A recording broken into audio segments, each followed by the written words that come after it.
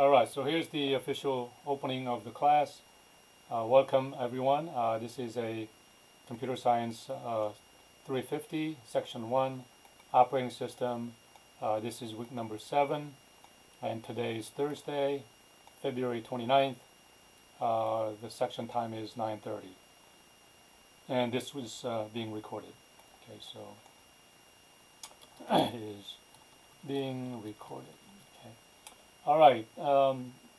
Is there any questions anybody have that you want to ask me before I start things?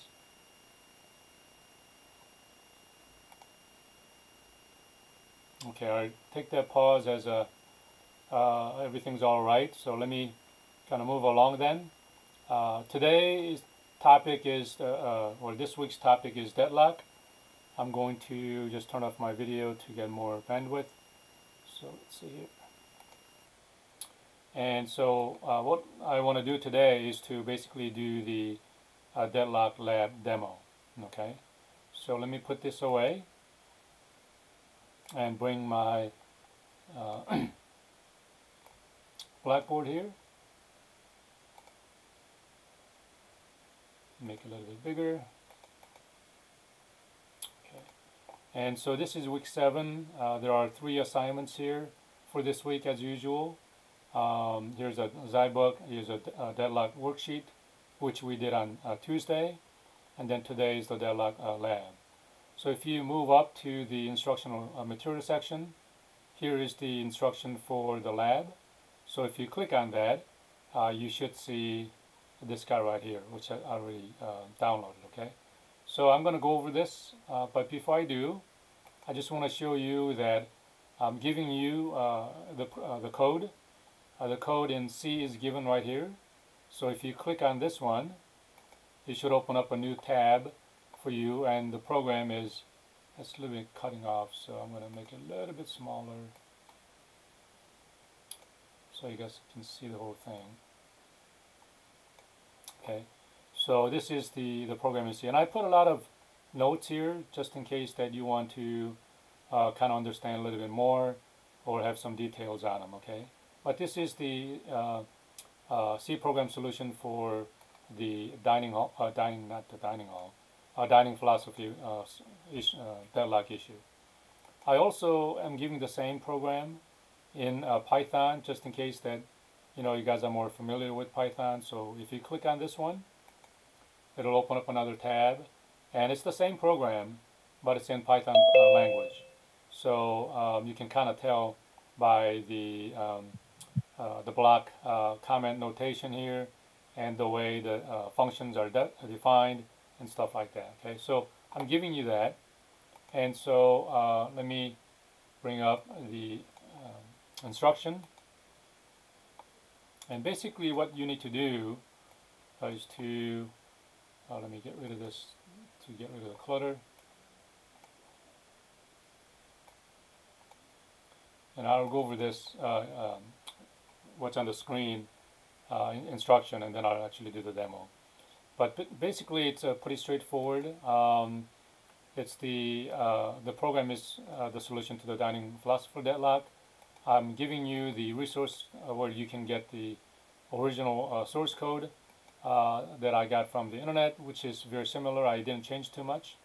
And then all you need to do is to take a screenshot of what I'm asking down here and just submit. Okay, so that's the deliverable.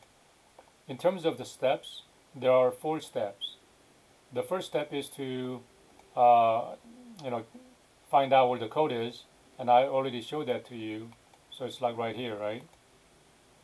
So here's the 2 codes, well, the same one, so you can grab either one of them. Okay, get that, and then you can run it in either language, and then paste it on wherever you want to run.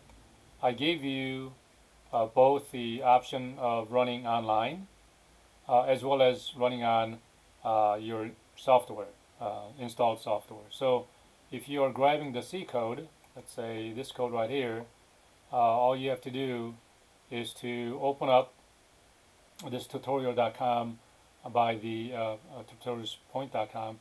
If you click on it, you're going to get this one. Okay, so this is tutorials point online compiler. And all you have to do is to just copy this program. You don't have to copy the comment, but I'm going to copy everything. So copy this here, and then just paste it up to here.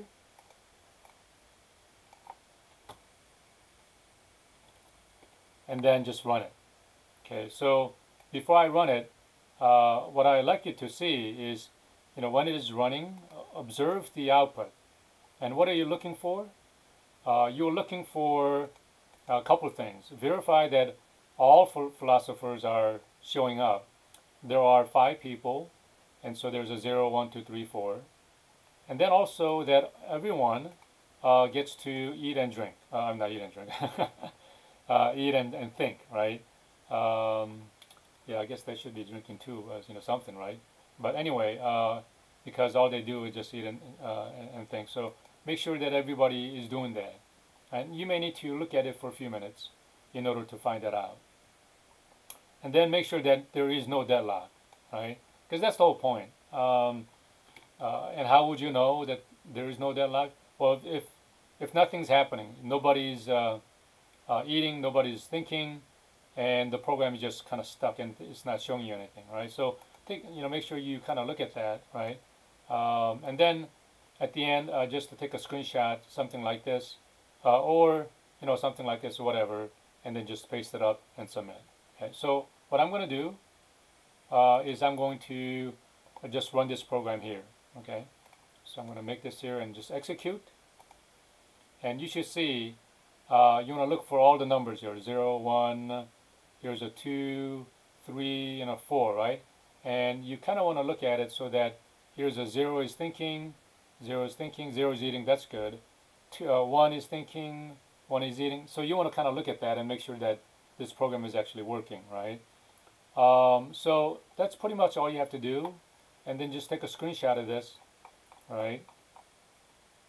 Take a screenshot like that. New, something like that.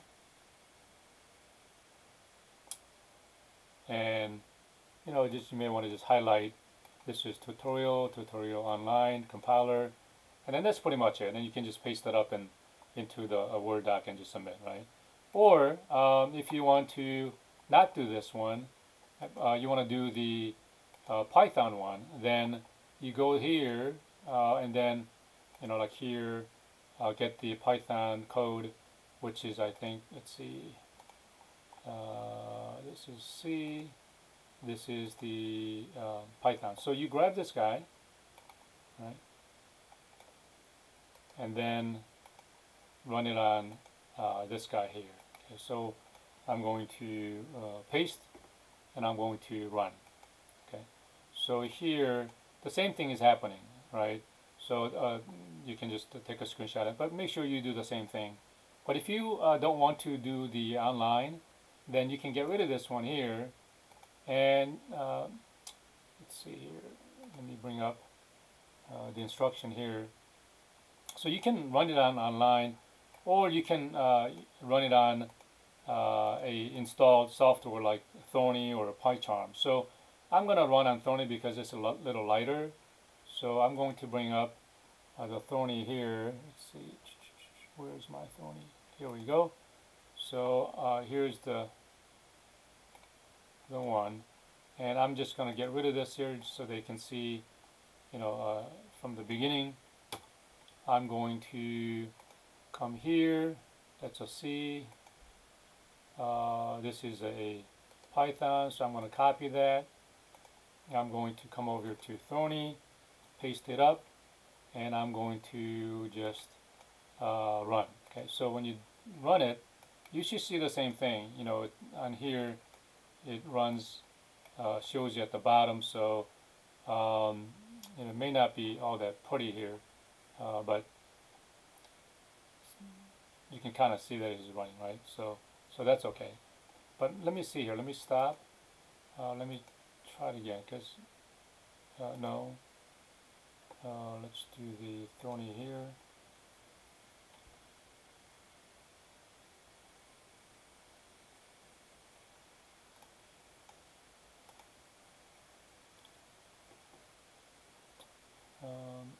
maybe I need to grab it first here, so I'll grab it here, copy that, paste it up here, and then I'm going to run it again. So here we go. So this is running again, but the formatting here isn't as good as the other one. So, but if you do it this way, you can also take a screenshot of this. Okay, but I'm just gonna let it go here. Okay, not do this. So anyway, here's the week 7, and here's the instruction that I went over. Okay, if I go over the code a little bit here, let's see, can I do that here? So if I do the C first, okay. So let me explain just a few minutes of what the problem and what the solution that we're looking for. So the basic idea for this dining philosophers, make it a little bit bigger. Right. Issue is that they could be just starving because they're not picking up all the utensils in order to eat. So the idea is to pick up the chopstick, and I guess I'm using the word chopstick here rather than forks, but only pick it up. Right. Pick up only when both are available. If there's only one available, don't pick it up, because what's the point of picking one up? You're just going to hog the resource, and you're not going to eat, and you're going to prevent someone else from eating too, right? So this will prevent the deadlock where all philosophers just holding one, right? And so you don't want to do that. And that's the pretty, there may be other solutions, but that's a easy solution. And then you can use a sleep function to delay and kind of simulate that they're actually eating and stuff like that. But that's not really necessary. But I'm going to do it because it kind of makes it more realistic. Okay. So as usual, you want to include the header files like over here, right? And then we want to use the semaphores. You can use other ones, but semaphores are pretty practical and easy to use. And then we're going to create a thread or function for each philosopher. And then we're going to use the initializing the left and the right chopsticks. And then you wait until the both chopsticks are available, then pick it up, right? And then put them down when you're done. And then you can go back to think, right? So that's pretty much the outline here. So here is the header file that I mentioned to you. We are going to use a semaphore, the chopsticks, declaring 5 semaphores here. We're going to be using an array right here. And then this is a function for a philosopher. And then we're going to use the ID here for each of the philosophers. And then here's the infinite loop. So that the philosopher tries to pick up both chopsticks, if it's available, right? And then here is the sleep. We're going to wait 1 second for the sleep function to kind of mimic that. And then here's the main one, right? So we're going to use the thread ID for each philosophers. We're going to initialize the semaphores. We're going to use a loop to create 5 philosophers, just like the array that we made for the semaphores, and they're going to be acting as the thread. Okay, and then we'll be just running them one by one, and we should be mimicking. And so when you saw that running, let's see here. Where's the instruction here? So let me get over to the online compiler here, and if we kind of run that again, right? Copy this here and run it. Basically, you are not seeing any problem here, right? You are allowing all of the philosophers to take a turn eating and going back to thinking. If you want to make it a little bit more, detailed in terms of the output, you can print out, which chopstick each philosopher is picking up, and obviously it needs to be the one on the left and the right. But basically this is all you kind of need to know for right now. But I just wanted to show you and kind of give you a hands-on experience for running a lab to solve the deadlock situation.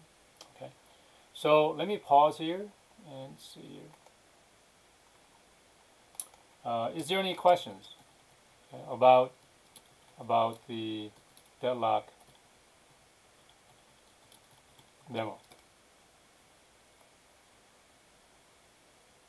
No?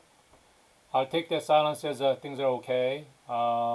So that's it pretty much for today. I will post up this, so I will post this video on Blackboard. And it's not going to be, it's not a Zoom, so it's not a Zoom. It'll be a my own video, okay? Because the Zoom goes away after 30 days. I think it'd be good to have it for for the future reference. Okay, and otherwise that's it. Have a good week. I'll see you all. On campus on Tuesday. On campus. All right, sounds good. All right, take care, everyone. Have a good weekend.